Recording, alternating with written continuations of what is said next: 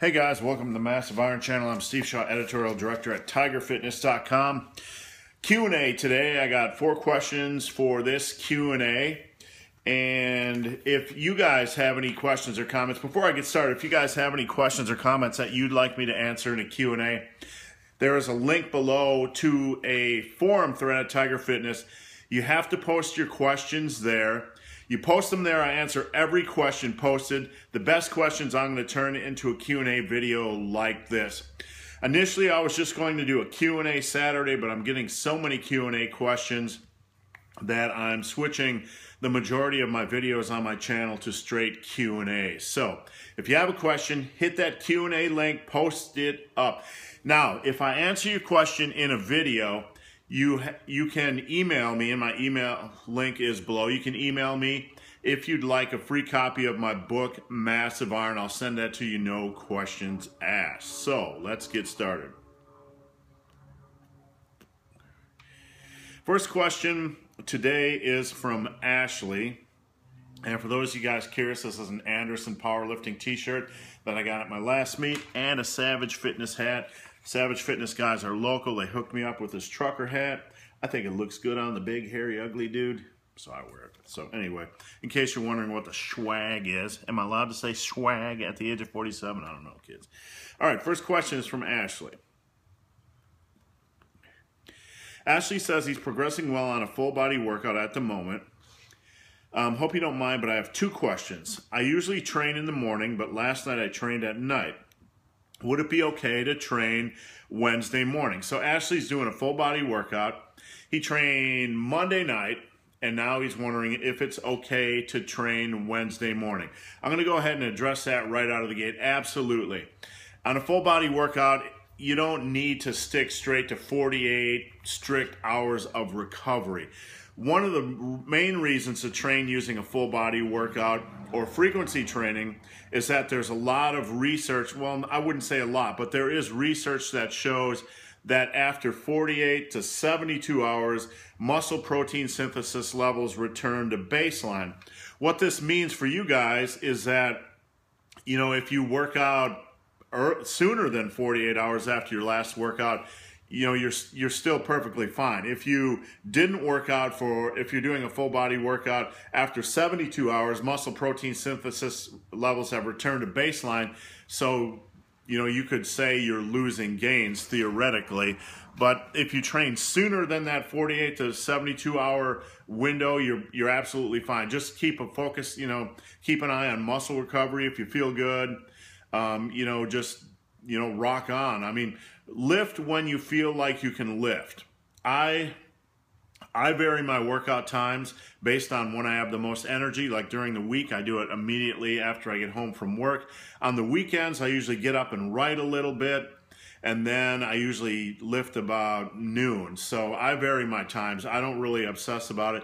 Just do what works for you. Do what works best for your motivation. Do what works best for your lifestyle.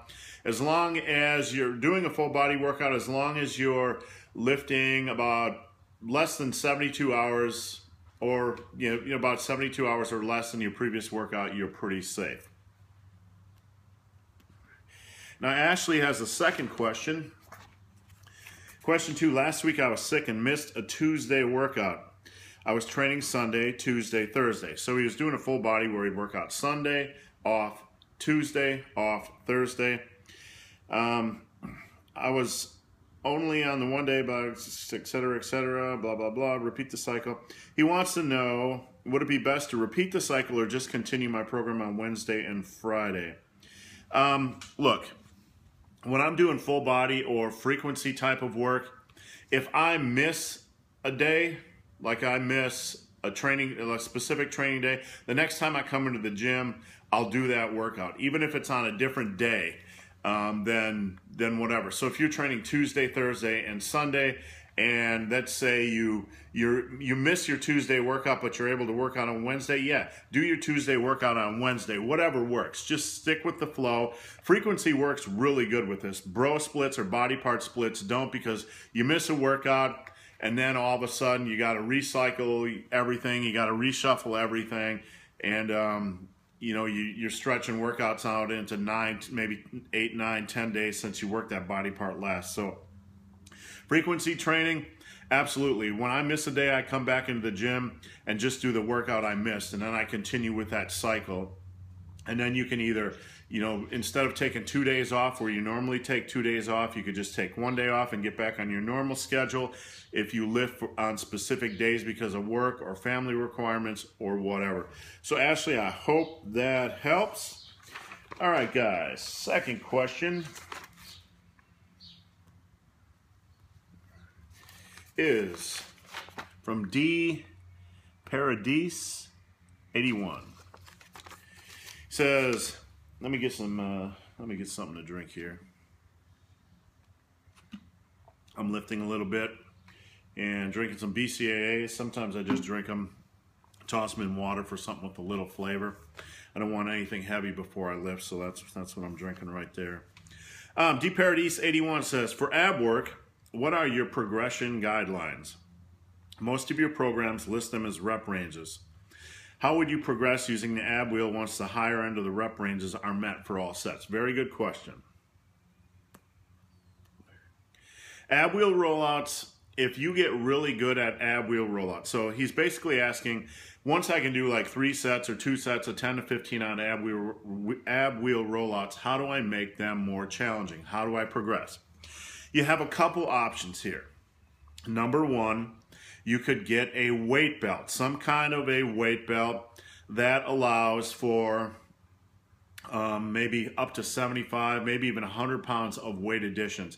Those belts are out there. I haven't looked at them in quite a while. I'm sure they aren't cheap, but that is one option if you have the extra spending cash and you really want to, add the extra weight. You can use them. You can use a jacket like this, a weight vest like this, for ab wheel rollouts, for pull-ups, for dips. You can also just get a cheap backpack and put weight in the backpack if you want for ab wheel rollouts. That works as well and probably a cheaper option. Now, you can also make ab wheel rollouts more challenging by doing pauses at the extended position. So when you're at the extended position, you can pause 1 to 5 seconds before you roll back. So it's like a static hold. You can make ab wheel rollouts more challenging in that manner. Now, if you can do like 5-second pauses on your on each of the 10 to 15 reps, and you want to make it more challenging, you can do standing ab wheel rollouts. I believe Chris Duffin, powerlifter Chris Duffin, does these. Search YouTube, Chris Duffin ab wheel rollouts. You can do standing ab wheel rollouts where you're standing and the wheel is down below and you roll all the way out. If you can do those and those become too easy, do those rest pause style, etc. That's about the most challenging you can get. And if those get super challenging, add a weight vest. If you can do standing ab wheel rollouts with 5-second pauses using 75 to 100 pounds in your backpack, and if you can do those for 3 sets of 10 to 15, you really don't need to progress anymore. So I've never seen anybody able to do those, but that would be my progression advice for ab wheel rollouts. So I hope that helped. All right, next question is from Nick Clark. Let me get another sip here. All this talking dries out my throat and my lips. I gotta keep my lips luscious for my girlfriend. Nick Clark says, hi Steve. I believe I may have asked a similar question like this before, but I would like to know what your take is on the people who say that beginner workout routines should be comprised of only a few lifts each workout. For example, squat, bench, row, 3 days a week. So Nick is asking about the people that kind of push the notion that you should, as a beginner, only do starting strength type workouts, strong lift type workouts, minimalist star type workouts with only, say 3, 4, 5 exercises per day. What are my thoughts on that? He goes on to say, I like the look of your huge gainer workout, but notice the larger amount of volume, etc. Is this optimal for a beginner? My workouts typically don't have more than 20 sets per day. Now, if you look at something like starting strength, it's probably pretty close. A lot of my workouts have 16 to 20 sets per day on full bodies. If you look at starting strength, it's probably pretty similar. Strong lifts, I haven't looked at in a while. It's probably pretty similar, etc. So the volume of sets really isn't that different. I just am not doing 5x5s. I don't like 5x5s particularly. I just find them boring, so it's not what I program. I'm not saying they're ineffective, etc. Now, regarding minimalist workouts, let's address that issue for a second. I don't subscribe to the school of thought that says that minimalist is best for beginners. Now, a lot of these programs like the Star 5x5s and Strong Lifts and Starting Strength, they're very good base building routines. If you want to run them, go right ahead. Obviously, Starting Strength is a strength-focused routine. My philosophy on training is build as much work. Let me start over. My philosophy on training is make every muscle group from head to toe as big and as strong as possible. So I like a more well-rounded program. I like to see you hit everything from calves to hamstrings, etc. Now, I use the same amount of volume that most of these other guys use in their beginner type of programs. I just stick to about 3 sets per exercise. I want to see you make every muscle group from head to toe as big and as strong as humanly possible. So I use a little bit more exercise variation, but my exercises are primarily compound movements and variations that use easy bar curls, lying skull crushers, etc., that use the easy bar. So I want to see you build a broader base. I want to see you make every muscle group from head to toe as big and as strong as possible. I'm a power builder. That's my philosophy. That's what I am all about. I see no downsides with this. Now, my workouts aren't specifically for the strength athlete per se. They're a power building type of approach. I want to see you build as much muscle as possible so you can build a lot more strength down the road. I want to see as much focus on progression and strength building as possible so you can build as much muscle. There is a synergy there, and that is what I push. The program Strong Lifts, the program Starting Strength, Starting Strength is more about building a strength base, and it's very good at what it does. Star is very similar, obviously, because they're brother type programs. They're in the same family. Strong Lifts, I'm not a big fan of. And that's a topic for another video, but look,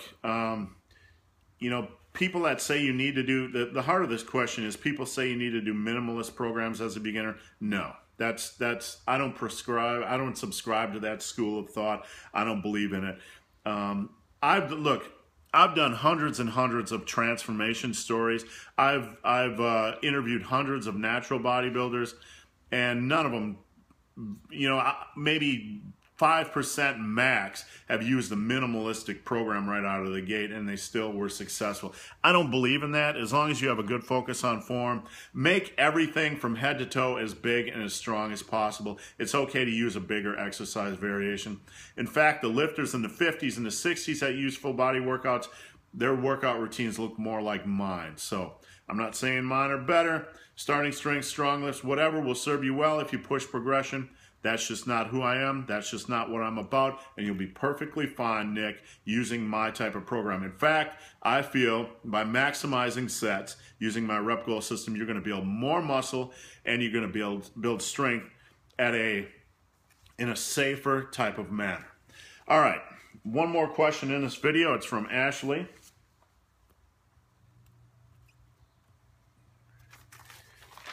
Last question's from Ashley. Let me get something to drink before I get into that question. Ashley says, Dear Steve, during the past couple of weeks, I've been adding weight to my deadlift and doing 3x5 instead of 1x5. I feel my core working now during the lifts. I've never felt this before.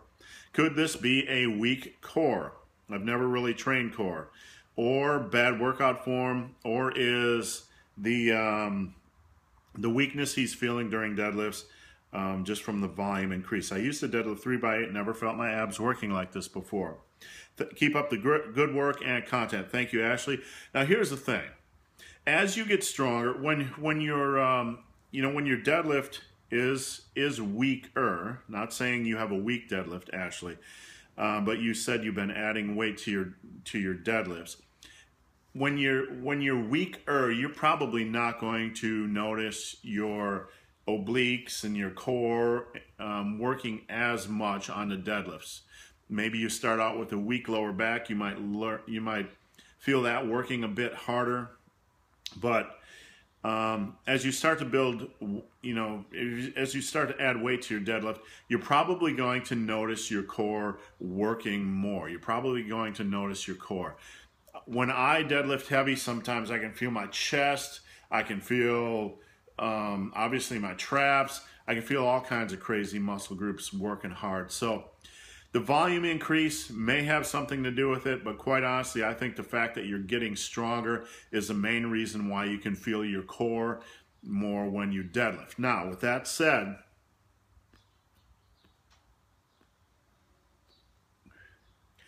I would like to see you do at least a couple sets per workout focusing on your core. I don't like spinal flexion ab work, which is where your spine is flexing, spinal flexion, like sit-ups and crunches. I want to see you do things like planks, rolling planks, ab wheel rollouts, etc. Do at least a couple sets a week just to help strengthen your core and make things a little more, give your deadlift a little bit more support. So guys, that's it for this Q&A. If I featured your video in this Q&A, again, you can email me. The link is below. If you'd like a copy of my book, Massive Iron, I'll send it to you, no questions asked. Guys, if you want a question featured in my Q&A video, there's a Q&A link below. Post your questions in that Q&A link. I answer every question posted. The best questions I turn into videos. And guys, if you made it this far in this video and you've yet to subscribe to my channel, please do. I would appreciate the support. If you want to connect with me on social, all kinds of links below, from Instagram to Snapchat to Periscope. You can even watch me work out live, which I'm about to do. So guys, as always, thanks for watching. Have a great day.